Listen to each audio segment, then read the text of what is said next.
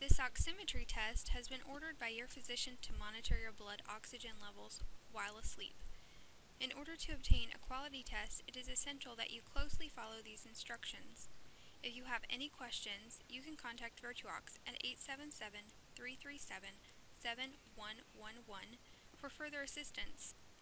It is very important that you stay awake for the first 10 minutes of the test so that we have a baseline. VirtuOx is the testing facility that will process the results of the test you'll be taking and forward them to your physician. Oxygen patients.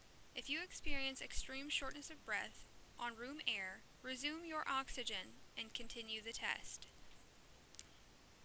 Check your instruction sheet for the medical equipment company that brought you the device, along with their phone number. Step 1 is to follow your prescribed test condition. Your doctor should have noted whether your test will be on room air or on your oxygen at a certain liter flow, on your PAP device, or on a dental device.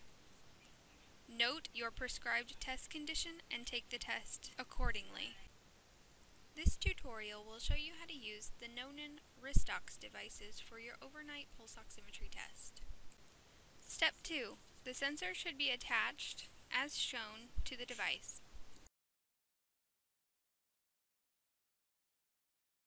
Step 3. Attach sensor to index finger.